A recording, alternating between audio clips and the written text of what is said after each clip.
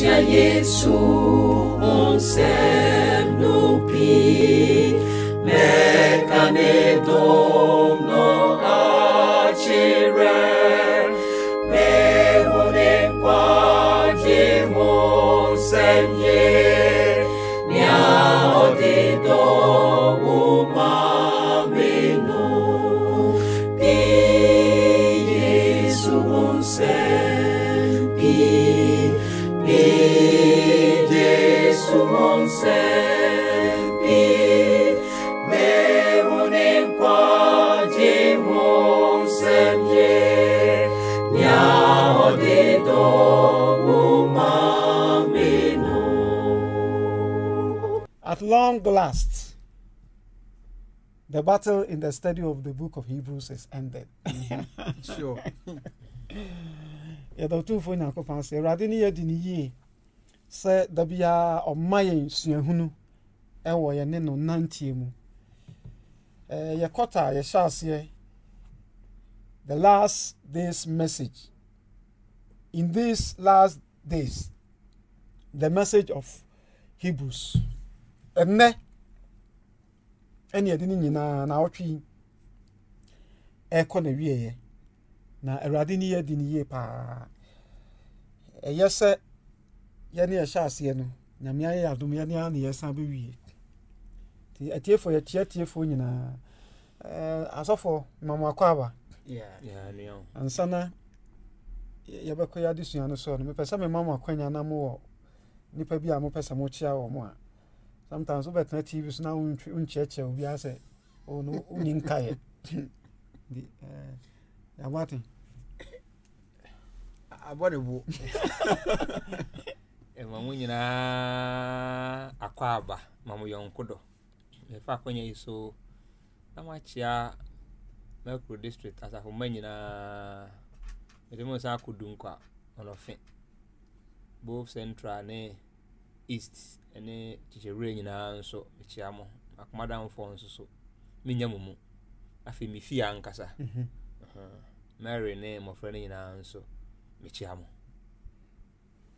why ni ye me free fee na mesmenko mabusua no say dia yekese me yire mo ye be se num in fact me yire nua ma nyina no onom ka me ho na me de nchias fronko e ma mu nyina ma yire nom Alice ene ni nua nom e na Alice ma me entitano dumase kro no nyina na me chia mo fronko na Masai achia offenso me am fie in fact offenso so for Eric oni asafo ni nyina offenso so for Eric donko achia mo fronko afi kode district no nyina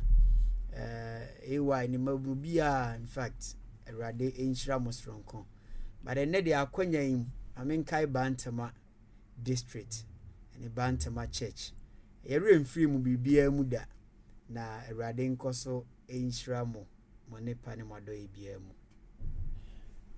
abusan for me so me chia swame district nyina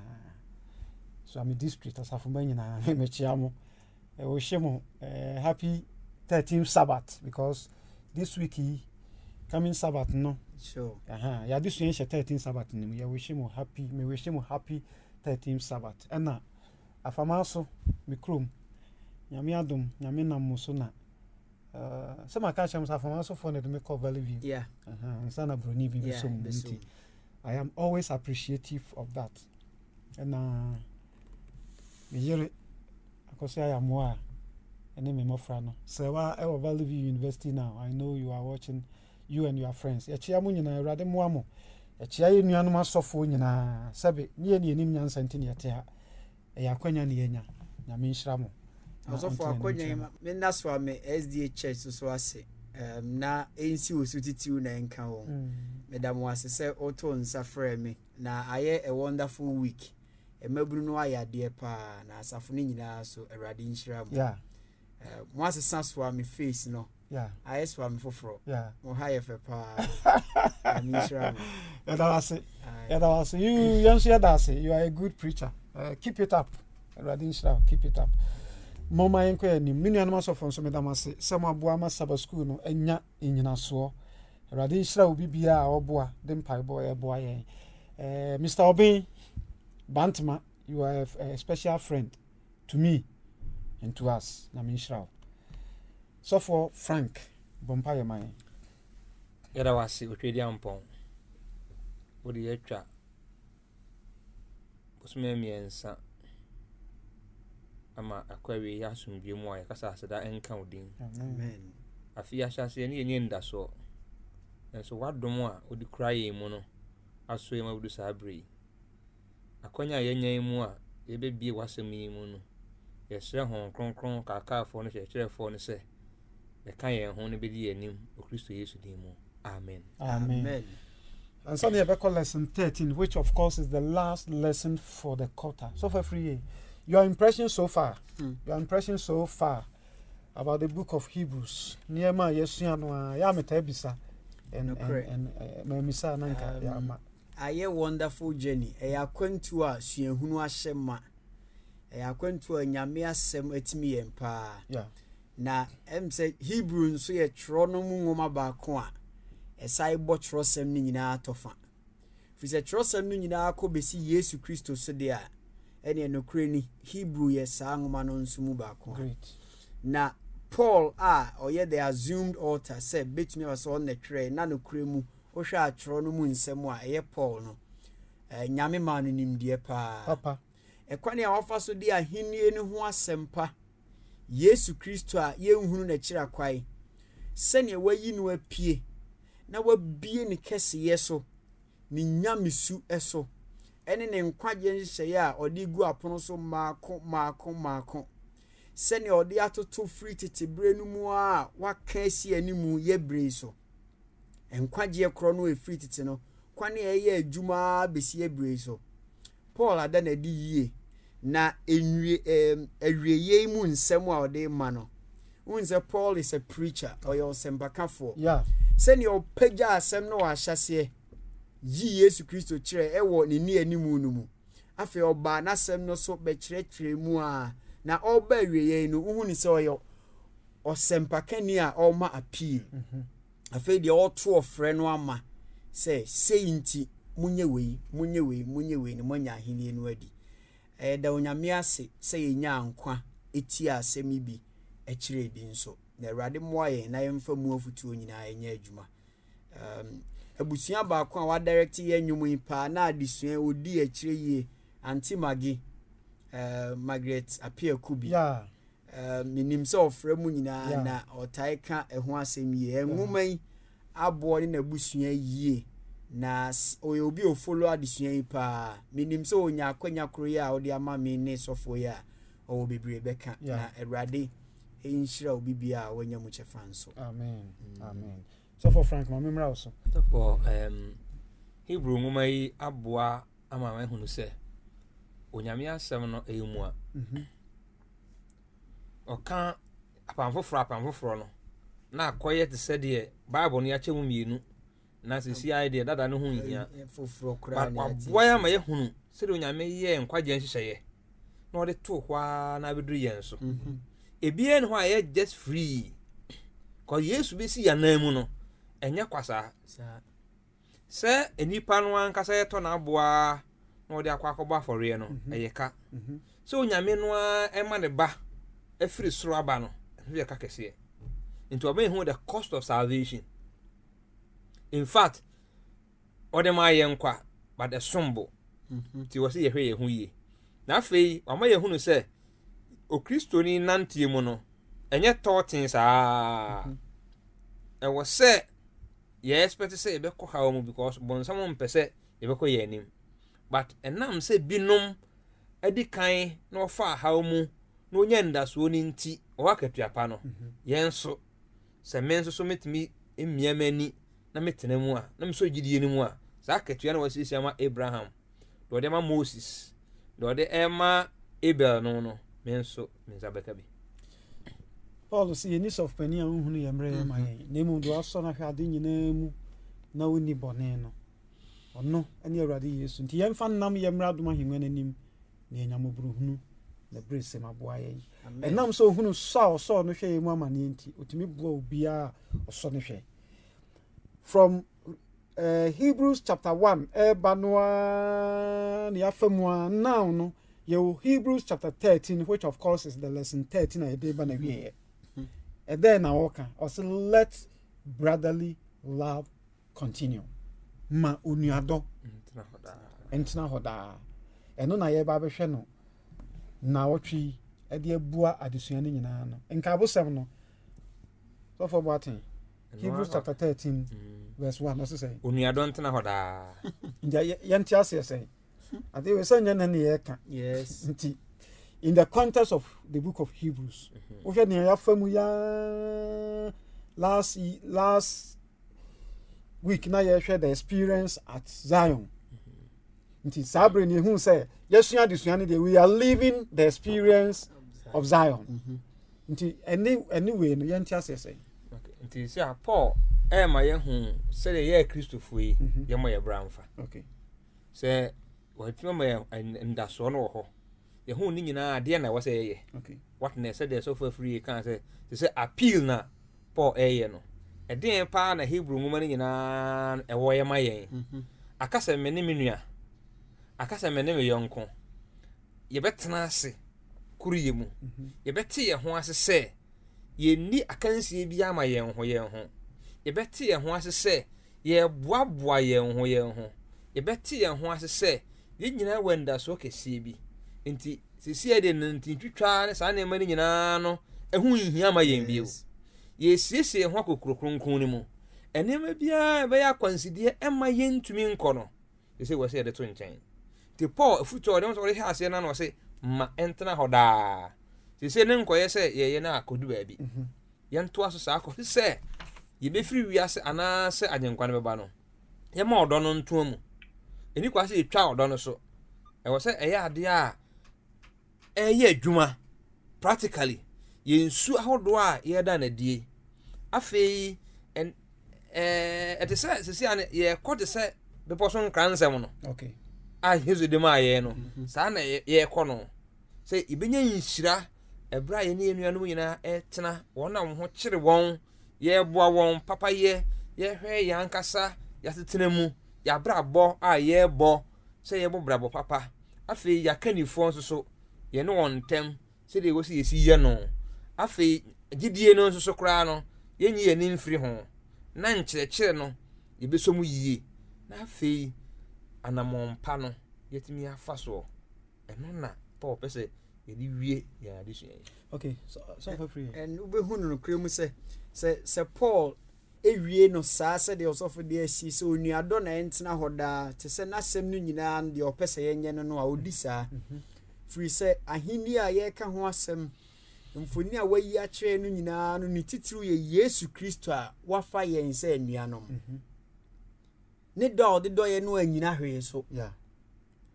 atena wo free bra nipa hwe ase aging great odo no atena ho saa kukuhwe ase no wa achi odo no mu na wage no ware na busua ne nipa hwe ase bio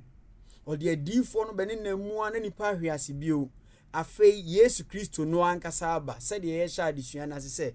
nyame kro no a tete bremu onam agyanom so adifo no so afei de finally odo no nti osai nam Yesu Kristo so abekasa still yentumi nyina yempo nanso besi nei odaso ontomadan mu ho a odi ma yen kosi se nipa nyina benyankwa agya ibone ye no ni moja no tumi daso mu a we ye odo it is hanging on love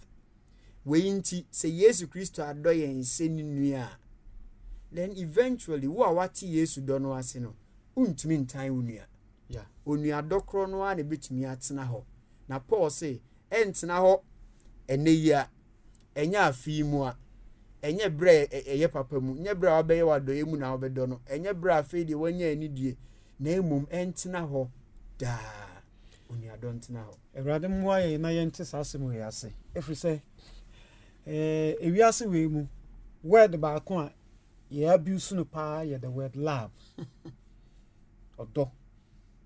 yente ase a to da bia enwie pe yenti no didi agro yenkenka Hebrews chapter 13 1 and 2 Romans chapter 12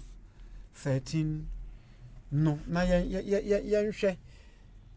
ye do odo tena ho daa no element be niema be na ewo mu a esese daadi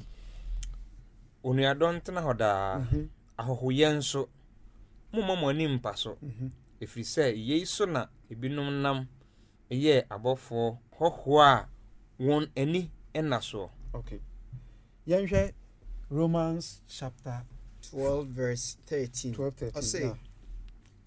Momma ahoteefoɔ hia ehia mu bi. Mommo ahohoyɛ ho mmɔden. Okay, into aha yi no yɛhwɛ Sunday adesua specifically caring for God's people. Yɛhwɛ onyankopɔn nkrɔfoɔ. So for Frank, Paul say momo onuadɔ ntena hɔ daa ahohoyɛ momma mo ani mpa so. Ɛna Romans chapter 12 verse 13 no no specifically ɛka ɔda ɛsɛ yɛda na di kyerɛ yɛn ho as sɛ gyidifo. Yeah. Yɛntini mmienu ase sɛ yi. Okay, aha yi no Paul ama yɛ ho nneɛma mmiɛnsa bi a yɛbɛtumi ayɛ. Yeah. Dedi kapa yɛ hospitality. Okay. Sɛ yɛyɛ ɔna yɛnim wɔn na yɛyɛ wɔn papa. Sɛ ɔhwɛ wɔn ma yɛhu sɛ Abraham, Lot ɔmo yɛ papa kɔsi sɛ no mu nim sɛ ho yɛ abɔfo mpo. Ɔnte sɛ later mo yi ho di akyi no nti mo hu sɛ sɛ nka ma anya nka ma bɔ atiri mɔden kɛseɛ. Yes. Nti na Yesu se ɛda no ɔbɛka sɛ meda afiase ma mehwɛ me ɛkɔm de me ma mo aduane ani me yareyɛ ma mesra me meda adagya ma mfra me ntoma na ɔka sɛ hefa ne yehu wɔ nti yenhunu Yesu na ɔse yɛyɛ ma yenuanom nkuma mba kwa yɛ ama no nti ɛwɔ sɛ yɛ ma ahohoyɛ ɛyɛ ade ɛho hia paa. Right. Yɛtɔ so mmienu sɛ binom hɔ mo ahokyere mu nso aka daduafo business ɔno yɛ no papa a wonya bibia mfirim ba me yɛ nyɛ adwen sɛ obi a wɔ prison bia na yɛ nipa bɔne ni ade baako paa no ebi wɔ hɔ a wɔyɛ innocent wantumi anka n'asɛm yie bu ɛsan bi ne bɛsan no obi na de asɛm bi too ne soɔ wɔanya kamafoɔ ɛna obi nso wɔ hɔ koraa ɔno deɛ ne bɔne na de ne kɔɛ ɔno nso adwensakyera nti ɔmo nyinaa yɛmu yɛni ngu wɔn so yɛnhwɛ wɔn afei deɛ ɛtɔ so mmiɛnsa nso ne sɛ yɛboa afoforɔ sɛdeɛ yɛhwɛ sɛ ɔmo nso bɛboa yɛn. Matthew 7:12 no sɛ mɛka asɛm no akɔsi Yesu nkra nsɛm na ɔde maa yɛn no so sɛ yɛpɛ sɛ afoforɔ yɛ papa nti yɛn nso yɛnyɛ papa nti na ɔsɛ yɛma onuadɔ no ntena hɔ daa sɛ me ma me dɔ a mewɔ ma wokyie baafoɔ ɛne adzikafiri yie ɛɛtena hɔ a wɔn nso ma no atena hɔ a kyɛ sɛ bɛwɔ daa na mmom sɛ metwa so a wobɛtwa so na ɛsi mfimfini nti deɛ ɛbɛka no sɛ na me no wɔyɛ fine paa na yɛ dɛn da bia meka sɛ boni ayɛ bi ɔma ɔdɔ to twa to ɔdɔ deɛ to ntwa da sɛdeɛ woka 1 Corinthians 13 no a ɔso ɔdɔ to ntwa da ɔdɔ deɛ wɔ sɛ yɛ continuous nti sɛ Paul no a ɛsan ma yɛ ha sɛ ntoa so daa ɛho hia sɛ yɛbɛtoa so ma yɛn nsɛm ngo wɔ papa ho ɛduru mmerɛ bi a papa a yɛyɛ no ɛbɛtumi de haw bi abrɛ yɛn but ɛwɔ sɛ yɛtoa so na me ne obi ɛdi nkɔmmɔ na meka kyerɛ ne sɛ ɔno nua yɛ nadeɛ yɛ no yɛpa nam so nti sɛ si afa ne sɛ wayɛ adeɛ a ɛnyɛ nsuo tɔ na nneɛma sɛ ne nsuo mu wosi wunyi wonna yɛ aka nneɛma deɛ na ayɛ nneɛma na ɛsɛ ne nsuo mu deɛ pa na nneɛma na ayɛ because of ɔno ne nti ɔde yɛ ne ho nti wɔn sɛ basa yɛ de sɛ nneɛma nti na Paul tu yɛn fo sɛ yɛyɛ agyidifoɔ yi no yɛn dɔdɔ yɛn ho sɛ yɛdɔdɔ yɛn ho a ɛbɛboa me asetena no akɔ yie na ɛbɛboa yɛn nso so ama yɛnya mesom no awie mu di na so from patron san obebam bio no it's interesting say Paul the asem we ashim said they see you say monkai neduafo ona wo neduafie monkai eye omu ye nipakuo ba ko a yere betumi afiri omu kra entem kra to omu nte nipam da bi dune ni hia ba bia kra onum ye nipa outcast titi no anka omu okro no agya ye yi omu afiri kro no enti omu adwen ni nipam ebio so mumpo ho asemba emu a the taika ye how wicked they might have been and some of them and indeed some of them are indeed some of them are enti no na ekai ye kane so obi o ne duafie bia no ne bone ne de ne ko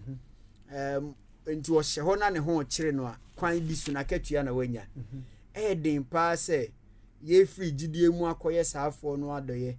na adesua na ne fa bia me de se etoda bi mpo a enye sika ne ajapade ahonya de ehunu ye ni so aduane no nko a but said na osofo kyere mu onu mu bi ho mpa atenchia bi na de ne kopie ho esan bi na befa ne su bi na ohye ho onu mu hia nkranhyensem ye yi nkranhyensem no nyina free ho a onu mu nti na Yesu bewu ye nso enti ya na nya nwanwa se ebra Yesu ye sa ne so se ye nkum Yesu ye mo na senuam na ye mo Barabas asenuam ono ye nedua fie ni dibon ye ni no Yesu omu nyina ato aba se munyae ono na ye mo Yesu asenuam a known criminal good but ye na omu nim ni se sa asem ye omu kan abekire Yesu gi a wogi akozi se wagi dedua ni ne nkwa fi se wa mehye na namu anke kum Barabas enu nti ye nkai nedua fiefo ye mane nye ye dwuma no fa bi se ewo mu a ye ko nedua fie akohwe omu ama omu on se nyame remfiri won ewiase nyina refiri won na emu bi mbo aye ne aye ko ho no omu arobe ye pen omu apira ye pen nanso nyame donti ye da so do omu ehwe omu adwe nsachira mini anu mu say nyame hwe obia no it can only be love pa e yodo ene betumi ama ya ye ne aye yi fi say ye kan no ye nkan ni wachi a nti no se ma onu adon tena ana me kan so for ye nkan ni wachi a se agro ni mu ye se nanu ya ba bi amete obi ayire obi oba besi agye ne ho ahokyere brewe mu 15,000 ode ko fa ne ne ma ko kan wanu na wu me ne me yire da ho ne ye chi se buei nti sa ono na ntimi anche no na nyame ya na dom na okodi nsensem wo ba bi ne achi ne koto prison ha na se nye odo no a ye ka ho asem na wo se sa sister we a ni fie ni suku nyina branch area mo na ba na wie no ona odo di nche na it is virtually impossible even GDA fie for no a Bible eno kwa I can't answer no so for minimum some we so for them more that experience I'm not trying to say man in town and yet but let us face a reality say sometimes it's difficult and then near cause we am sorry we have be away sometimes they genuinely oh here mo no we are questions say you to one oba no say we so for yes ubusu ani no so for na say woni ne de also bibi can the officer okay sometimes even to the point say so for no unni around na wa mo ani anya den di konfo pam nipa na mana koprekope no kre unnim sentia oba and omo access your church ba hwehwe moa no nso no they deserve to come there so on kwa soro ho onko hin because say brebi maka ne happen na me ye meeting yes obi hwehwe me ti ya chepa ni pakro ni gina ho ye wie ye no board members no so am asem ya na me kan nipa bebre board members ni bi amanti miane ya chema board members no na abro so na me ye say my wife the omude maame no omo around no mfa mo na me hu say brother bi na ne sabi ni hunya fipi no ka kire so for me say sister mpacho metimi anya bi adi ugina ka bi hu say sister mpacho metimi anya bi adi no so brother bajibi no the man ntimi pie ye no asem me no hwehwe me nipa no hwehwe me no mi pie no no say so for me ba ho na the way o kan so for me ba ho no na che say aso onime no say na mpacho mi ni won so obo ho abi azi aso dan wo no kire pe na me wo or a genuine person with genuine concern but your man gina ho over 4 hours seeing the pastor all because oba no one presenting who so be a seven previous and atare e hye no animonyam wo na nkomo ano ni me even though no hia moa but nenya sabe so obi a wo ye wudi ni tabia ntiabusuafo hwesam no kan sa yenye ne sa nya no nko ana Paul tu yemfo ho yenken kan Hebrews chapter 13 no 4 and 5 Luke chapter 16 10 to 18. Verse 4 no was what my and say. When you awade ni. Ade nyina mu. Yeah. Na wonhu awade mpa ho fi. Efri say nyamanfo ne awaresefo de onyankopon bebu won aten. Okay, 5. Mo masika ni bre emma mo abrabo mu. Na mo mpene de mo wo so. Yeah. Efri say ono a akase me nyaawo na mempa wo da. Amen. Amen. Luke 16 10 to 18. De odi ade ketewa mu nokre no edi pii mu nokre. Okay. Na de ontene ade ketewa mu no ontene bebre nso mu. Okay. Na enti se mo ani ahunyade a entene no mu nokre a hwan na ode ahode pa no ebehye mo nsa. Okay. Na se mo ani obi ade mu nokre a hwan na ode mode bema mo. Akwa biara ntumi nso awura nombaanu ani na obetane baako na wado baako anaase obetane obaako na wabu obaako animtia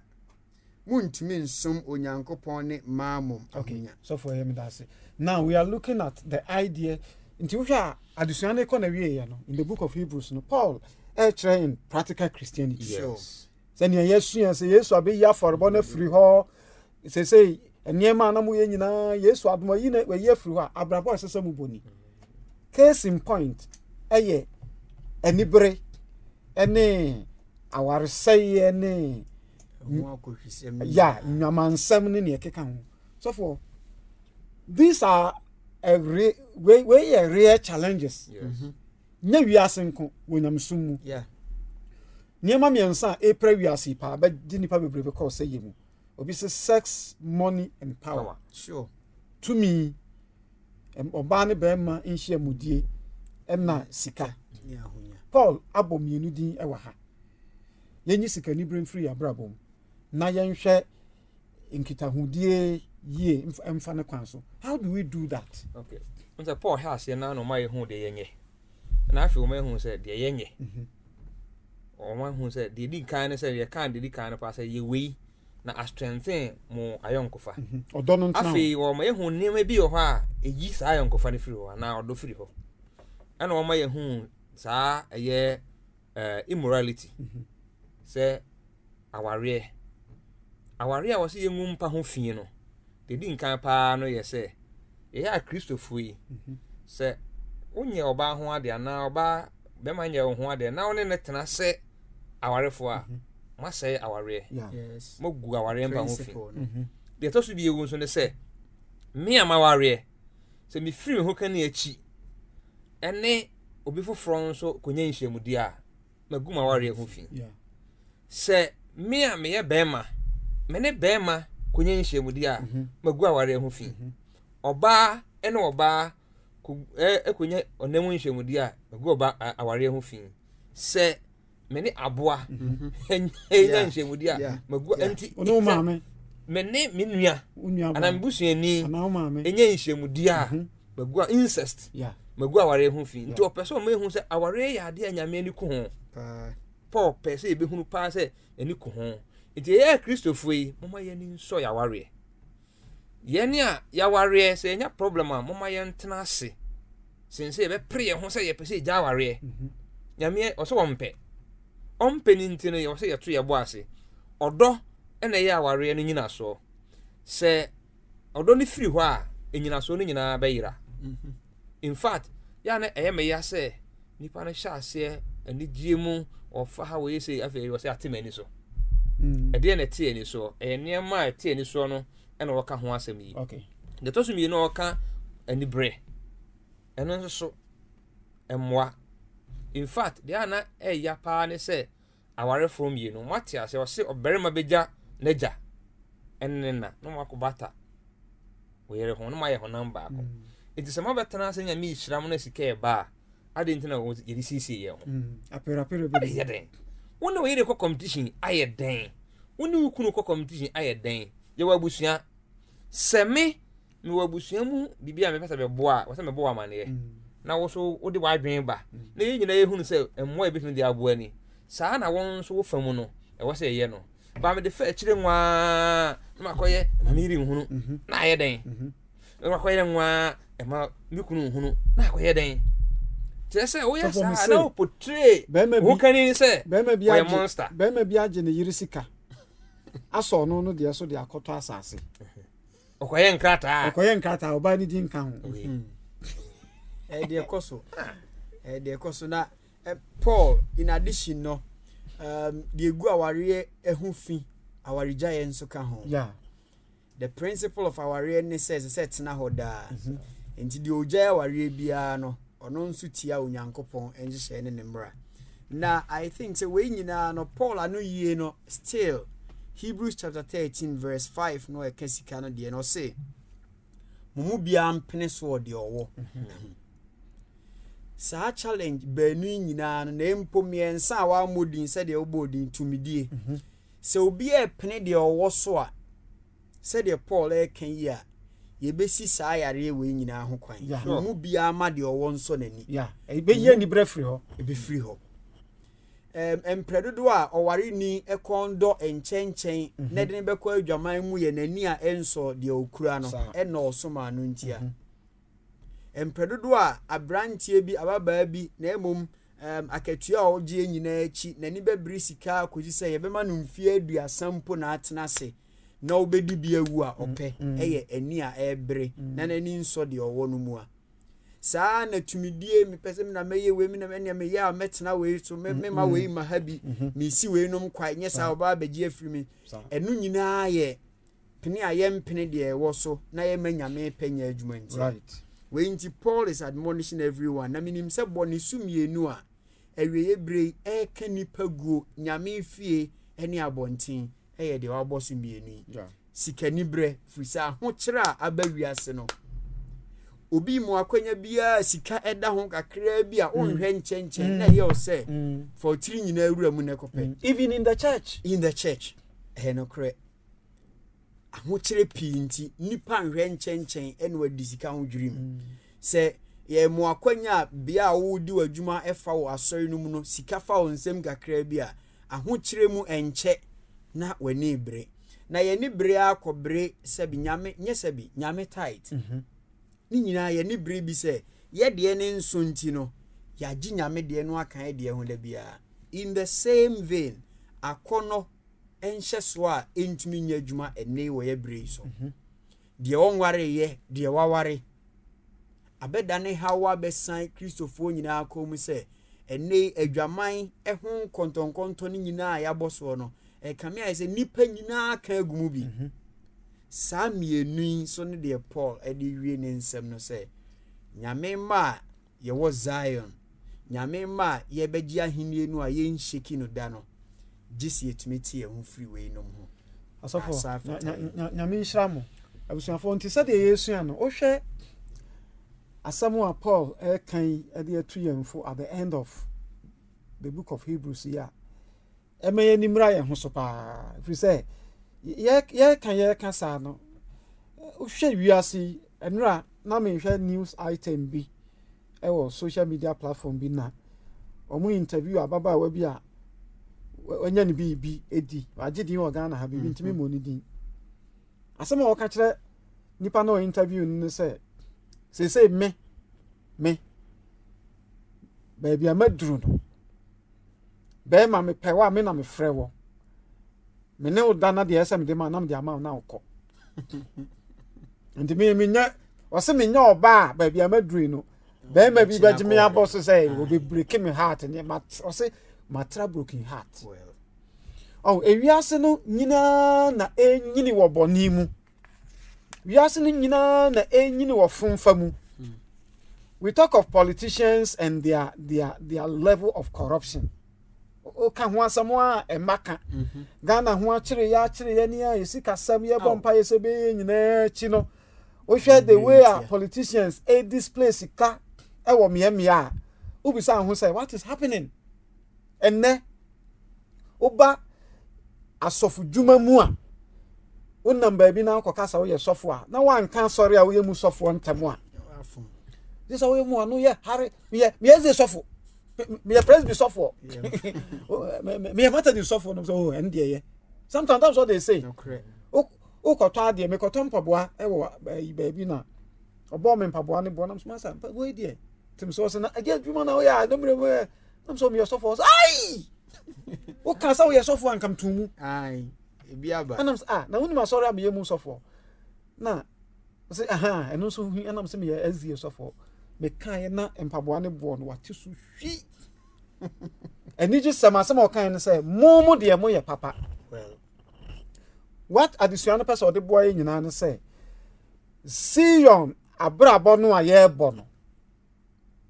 itwase yi eni bre free ye ni yes. twase yi sa nwamansam ne sa ne ma nyina e free abrabo nya no nko I'm saying, yeah, Christopher, sometimes, yeah, Christoni, in the name of Jesus. Yeah. Paul will say, you can't do that. Say, in our lives, in our quest, in our journey to Zion, we should not forget our leaders. Beautiful. So for, I didn't know who here. Every said, leaders, they have themselves damaged their reputations. And so Paul will say, "Yam for boni ani die ema won." Mamen kind free Hebrew chapter 13 verse 7, Mark 17 and 18. Or say, "Mon kai mo mpanyimfo a oka onyankopon asem ekyere mo." Okay. Mon hwe won abrabo awieye nsua won gidie. Yeah. 17 and 18 say, "Muntie mo mpanyimfo na mommre mo ho ase ema won." Efiri say one na wɔwɛn mo kra sɛ wɔn a obebu ho akonta na wɔde anigye na wɔde anigye ayɔ na ɛnyɛ ahomigo efiri sɛ yɛn nya mfaso bia ma mo mommo mpaye ɛma yɛn dinto kasa yɛn ne yɛ akanifo no a efiri sɛ yɛnim pefe sɛ yɛwɔ ahonimpa ɛpɛ sɛ yɛbɔ yɛn bra yie ade nyinaa mu nti Paul boye ma ye hunu se de yin ni empanyimfo enni no ye ka okanifo ana se panyin a enye mfie mu leadership akani mu na oka ho asem yi enti eduruma bi a ye yi obi dakuo bi ano ohun se onyini ye obo ne ho moden ba wan hwe panyin bi ewo mu no na oka na hye ose wo na odo agya o se hwe ne so in fact but they will can sing the Dimitri Pana Mayor Sofo. Oh, Bequai, a concession. That was 2005. Or say, Sofo be a so sorry more. I was a home moon, a costro. A chance or money. You represent the puppet. Sana saw pennies so. I was also home so chair as a money. The person can you say, I was so dinner baby. I wonder who dear massa for no. Yeah. One now I can hear or hear safono. But ema otrimu nya wo de nemo wo bebre ho ase na Paul say ye ne a ya be ye ehya ase no ye mo mpa ye ma won ye hwe won abra bo nsua ho bra se a ode ebo won bra no ye nsua se ye sua ye nso da che ba be kanifo no kra pa ne se na me bisa me ho sa de ntina enne kra no ye wu ntam sa but my dream call asamo nyame kan mranse say di waja no nani na wona aware kire say wo unfa ni die ma panyin no nyame ma panyin wa demand ani die nti sa dia contem because be panyin a won so wan hwe abeka say obi mfa ni die ma wo mi wa wan fa ni die ma panyin nti baabi a obetumi aduro no hyase se nne do ho no usua no de di nka pa no aprepre wa kanie mu no emwa yen yensua wona we yanim no yensa mo mpaye ma won se wodwuma be ko yie wo se adwuma ne chia animguase ba ka kuo ni nyina ti yemmo mpaye ma saafo no na afei enkyere se wo chia ama yenka yenko won nkyɛn ne yenko kan kyere won na won so entumi emfa kwampa no so na mo ama no nyam emra adwuma ne mu so for mamemra ho let me ask this question ye nyina ye adwuma ye wa kanifo mu di anim. I remember not long ago mene penny bi na ye di nkomo na based on a certain decision no say me reacted to the decision. Yeah, asema me kan say I believe, sir, the decision that has been taken is in my best interest and in the best interest of the work. Even though, say, yes, I can't be penal. So for Paul say, I can follow Mudi and Nimuno. They are trying to lead with clear conscience. Good. With clear conscience. But no decisions na ba palatable and as a favor young followers no. Should we continue to remember them in our prayers? Should we continue to respect them? Yen to us move on. And answer yen day. Coincidentally, says so when we saw Semia now home crown a dear Nimunti, young one. A one name person beside Cabio. Side the also for Kaitra to 18 cells. Moon say, yeah, can you phone ye bomodin be our Yahunim Pum say, ye bay and your ye. And this underscores say, can you for another can you know a home how yeah challenge and cassa yeah critically yeah. Do ye can you for papa biano and found baby auto form baby auto sini. Name my muyeni musonso say. I can't know how any one should be a home pressure and cassa or what. Ube to me a phone one quite baby so tempted. Waiting to Annie. Manu ye back on Annie. Onom sefata say, or bofo mumpa, ye mompa mao. Adintia, well, Unyamini a comasi safo. Sure. And you see, the one shame Yamensa, Neso Yamina ma one more candy in home quania. Se Sonya me ni onim se akani enough the baby e kuna disintidu api beba onyame okwani obefa so asia no obeyi afiri ho ana obeye nsachiremu we nti me a me ya so pani no minni makoma me bomodin bia se nka meye ne efata enioma nkoyi asafo ma edaso a ya sede se sa elder no yemfa no nhenya mensa sa treasurer no yemompa ma no sa deacon no ese otietie nim dodo yem koson kai no mpai bom se penin kwaji a ebio asof elders sa osofo no eyen se obetena yefa ahudie so afedi o mai akwanya yehu de yenye de obeka nko ana yenye decision bia na de enkonye sa na na ye no yemfa no nhenya mensa ehun se otete emu obai wafa weinom yen de onkan asem bi ma yen oni weinom na ekọ yemfa no nhye onyamensa se ye onyame ne soma no ampa efiri nyame ebegina of course say infiri nyame a yentumi mponi onom ntina nyame no anim de obeye we nti saa na asofo mu nso wona edi anim wona edi enso saa asofo no na anofo ebi ne director out here mfimfin ebi ne conference president any the account no kwasem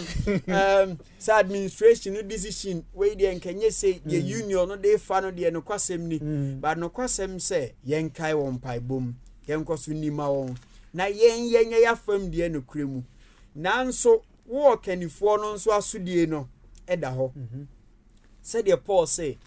muhun say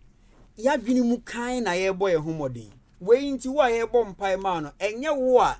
opemu na oye opeso de ope God has an agenda good ma ho kwan good na mpaye no nya dwuma free so nyame mom ope bia enti ode ubedi akani no we nti e bom mpaye na foa saa ope ne so e na enya adwuma enye se wa wo tirimu nioma mesisi we mepia we mede we be hye fom metwa we yesu suba nti e bom mpaye na ho ayi Persia abapoma Persia abe hoko abe yantam empire na yebo no wi so free say wusu ni nyame pe no nko yeah engineer okanifo bia so kwane e kana sem na emum okanifo a na honimu opeso ye de nyame pe nanka asumdue ba free say akanie papa no say ka wakanie no nti nipa o wase nyina benya anigye nyame pe ho. So for Frank,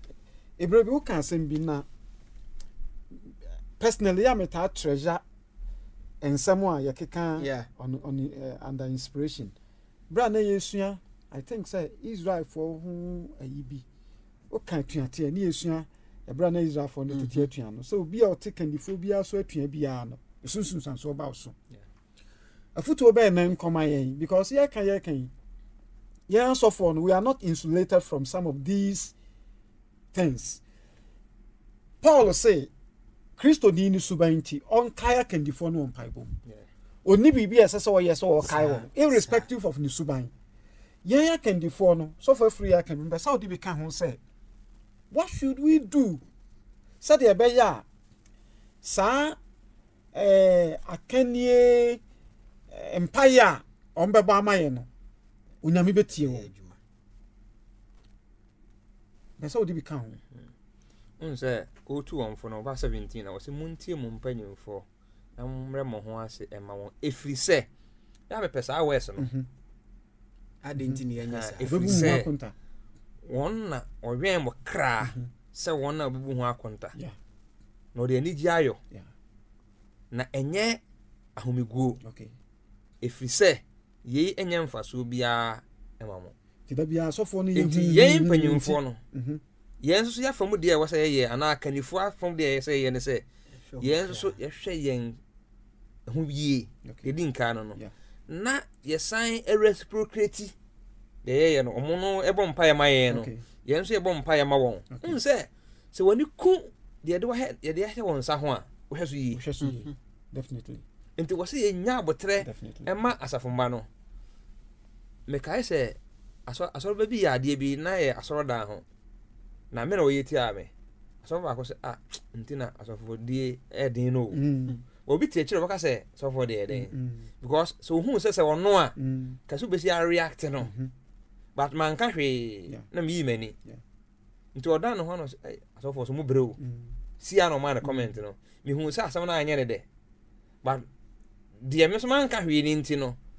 wa hu no se hanti wo se obi hunu wa kandie ne se abotre ewo eye ha nte upenye me de mini kuku obi asama kan say sofu bia wa preach ache na sore ma fa bia ma hono so mu ya do nya say he se makaka mu nya ya me ne me mpanyimfo yo say de ho baji asom be gwa na gu enti e wo say mre bia yeso akanifo no onso wo say ye hwe won kra ye nya abotre yesu say we dwanhwefo ti wo say yen so ye nwanhwefo onso ka Peter say ye ne nwan right abusuafo ye ko ya dusua no so ntentem no church manual no the Seventh Adventist church manual has a particular definition for an elder, by extension spiritual leader of the church. I say elders are spiritual leaders of the church, and by precept and example they must continually seek to lead the church into a deeper and fuller Christian experience. Say asofo ni wa asompani mfo na wo nti abusuafo yan hya ne so sa sorry ni yanya pe o before God yanya pe sanke ye pa anka Nyankopon ka say obi na bebu obi ho akonta nti mama nyina yensua me no a sabe me ye director no I should get the common understanding say me name is president, me name is secretary enya pe by the position.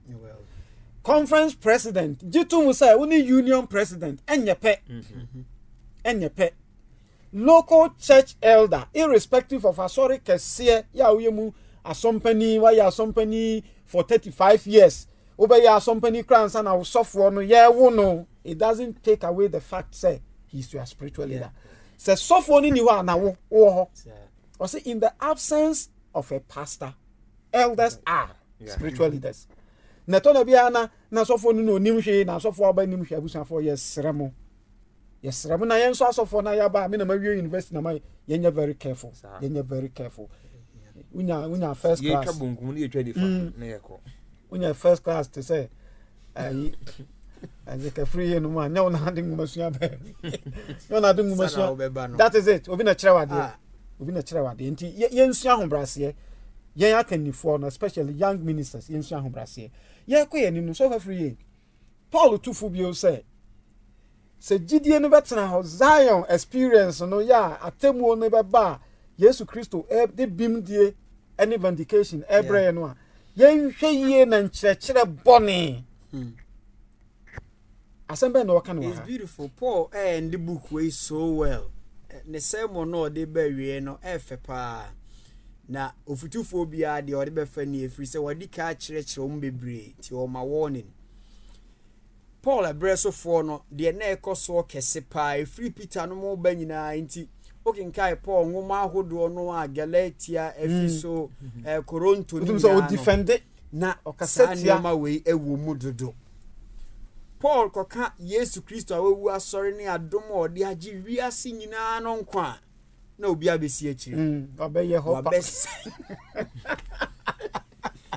wabese ni nyina fizen chere kotia de ono na honimu opese enkoso emperedo ono atena azafunu mu mfie bi onim ze sei na ne eye no na wo na ose afedi nimdie mu nyame ache wadom ache de se sofo wanwan na sei ne emfamfa wo ne Paul no way enti Paul enioma wamomo hu nse we nti na Yesu Kristo bewu yi na ya na so anye bio no ofiri hope na wona wo petumidi adi wo saa ne yo ne so no abesi akire se mo anya me ka kire mo ahenie no de mo boa mo ntuma adwiri mo nka ho in summary nkyerɛkyerɛ enyina nkwagye so na nei tofambom ye nkyerɛkyerɛ enyi Yesu Kristo enkyerɛ emfa ho ne tenene ho afutu a ibetimi atuo nyina osha de beto asafo maso mamunye wei mamunso wei mamunka wei nhwe mamuna intia ha se saa ne yo nyina nyi Yesu Kristo na kyerɛ na ye nipa pemu nyansa bi a ye de gi ahoni ma ye ho ye de gi animonyam ma ye ho ma obi ahun se ye ni a ya bregu free se nkwagye no de ebesi nne enam Yesu Kristo adom a wadom ya senua no so saa dom no mu na se obi nya azumi a obi nya gitum sa afei de wanya nkwa a tene ne abra bo no sha ase da adi onimu afei de saa nipa no oni ewu onse aware omokro no oni ni yonko adansi krumu odi na gane ne nani odi humeda no kronkron omo awurade nyankopon din kwa onye nyame foforo bia anka onyame na saa na ni sudane beye afei de mransem no bedane na brabo but no kwasem ni se de ama mransem no bedane na brabo ye Yesu Kristo awama no nkwagye no ntia we nti nkyerɛkyerɛ bia enyi Yesu Kristo nkyerɛ no Paul say yentwe ho mfiri mu eye warning kese eye strange doctrine nkyerɛkyerɛ eye hoho wo Kristo sum mu ebo abira wo ye nkwagye asem no o de mede ka so for de ho no enne nipa happy prosperity preachings false prophecies motivational sensationalism yes esa nyema na ekoso na se no ka Paul penso na ekoso sa enne obi hu ze we Kristo ni kwa so ho kire wo by Hebrew 11 ama ye hunu de bi no fam even obi kura ja ne de ho ko fa abia ho kire wo na Moses nimpa se be wo ko no ho be kire no but okoye eja we ho etu be Kristo ni a enche se wo se ne makọ tote sa amayen afei be suin afei na ye be ma onyame abaye 1 year God 31st night na mu nsem bebre we be say ewiase kwa na wi ho na enwo ho ne betena ho da yese de nyame pese wotena ho se do ka kire Peter no dem pese wotena ho da fa ho ben nya sa de ye nyina no wo da yanim but ye pese ye buyen fa so ne ade ne hu ade ato yeso nti na we bewu wadwuma we be ye sei na we be sei na ye di akire na ye di hu ye de hu nyina ko ye di ti akohwehwe baabi ase se ye ti kohwe ho a ye nya hwe sa sofo no ye sa no okoyi woni fie okoyi e woni fie eye de na wansi sa ewu na no no ba ko TV so nam te say me ba ayi ahafuni ni area wo mo mabobadam wo mo mumfo mu na hia me ofiri kumase ya na eko na aboda fo kumase na ya hafu o sa konfa no che ho o so mo smart o ka say Yesu Kristo nya yare fo ni ya. These are some of the teachings I say ye shan as a church nya no nko e na oba me da kwanhwefo ye sum yi mu a krofobia piepie nipa nya influence kakra bia no kaseti asori na sofo kaseti asori ni nkyerɛkyerɛ principles and the tenets and the policies of the church no kaseti ya didi nipa tem gina pulpit kaseti ampanimfo moma yenhwɛ ni yie ye de adesua ni nyina ekɔ na wie no sofo Frank ya wada na adesua no pese obo ne tofa mai go to Jesus outside the camp. In fact outside the camp ho no enema bia ewo ho nya papa sa bu nechi no bi papa bia ne ho se o se wo hu se kwata wo bi ho a mo fa no ko nechi say ye pra ewura firi eyimu akurumu a kuru n'echi emwo funu a eye nyina kuru n'echi kese kuru n'echi ade papa bia ni ho even o kan revelation was kuru n'echi ene nyamanfo ene nkraman ne ahufo nyina eden egu ede bi papa bia ni ho but Yesu ehia eye kwatani ukuru n'echi oje no obo Yesu asennua mu ukuru n'echi hona me bey se kwatafo du no ohia won ukuru n'echi o pese menye den wasem hu mfi tum hu afi mo nko right ukuru n'echi won so ne ye fa ahodie a ye yen kwaje no ye konya no gogota sa asennua no so no ne nye kuru ni mu so opiepia no ade ne ukuru n'echi because oye wudini oye wo bia waka abuzusem ti won fata se okuro ni mu o so okuro na chi no menti eti yene a ne ya condemn yen ti se de na wo sana se nua na so no kuro na chi na okonya na fa ahodie bra wo he Yesu no ka se we de wonye bone bia Yesu kai me wa henie mu o se me ka kire won ne se obeka me ho ewo paradise nti yen so a ya to ye pa ahwi na de agukuro na chi no Yesu ho twen yen amen Yesu asennua mu bɔ no na ye niwu de se de osofo a chemu bia ye kɔbɔ no nti niwu ɔyɛ unclean ye mane ma inside ebio de ɔyɛ no emfane kwai mu asedanka onyame se saa shamefulness saa niwu sem yi mu na ye nkwaje free ba hallelujah we nti de ɔte niwu abrabɔ mu a abusua ne ɔman ne nyina so ɔyɛ niwu de ma abusua no de ne honte abrabɔ mu hu nse wo ye fin adwaman o korinsa o de ne o ye fin de onye bribi eso ani da nipa mu a se wo ye indecent saa nipa ya ya to no pa ahwi no Yesu Kristo say o kro na chi fe o kro no achi go there and meet him o ma ho kwane a ma je wo kwa Hebrews is a fine gospel. Odo maye hutoye odo sisi akwan egwaye maye ye adwe ma afufru suda nyamido ye ni mo fransu nyamido ye besenara odo maye hutoye odo sisi akwan ebwaye maye ye adoma afufru suda onyame kronkron yada wase se wadumu wonnam Hebrew ngoma yi so etwa mfonyini papa ti sei e de a kire yen ewie ye kura wa kire ya setena yentena de wase ye ene de ni kwan se ye ebeboa ama yetumi enya enkwaje yesre de ho ahye wonsa se de imumre nyina no hye yende wom amen yetumi yenso ma yetumi nkoso enye na ma wo nhia no wadom ntena yenso o Kristo Yesu din mu amen amen